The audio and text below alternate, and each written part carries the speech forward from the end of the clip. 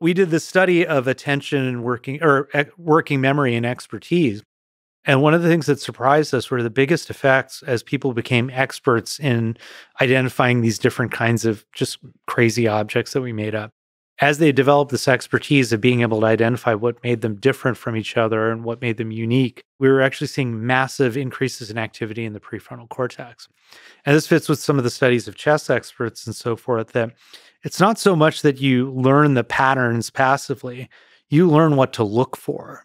You learn what's important, what's not, right? And you can see this in any kind of expert professional athlete. They're looking 3 steps ahead of where they're supposed to be. So that's a kind of a training of attention. And those are also what you'd call expert memory skills. So if you take the memory athletes, I know that's something we're both interested in. And, so these are people who train in these competitions and they'll memorize like a deck of cards in like a really short amount of time.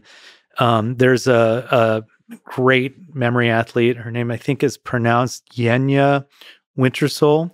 But she, so I think she's got like a giant Instagram following. And so she had this YouTube video that went viral where she had memorized an entire IKEA catalog, right? And so how do people do this?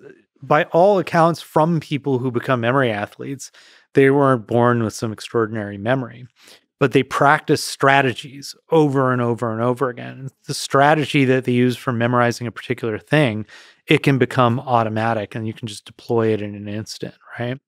So again, it's not necessarily going to, one strategy for learning the order of a deck of cards might not help you for something else that you need, like, remembering your way around Austin, Texas.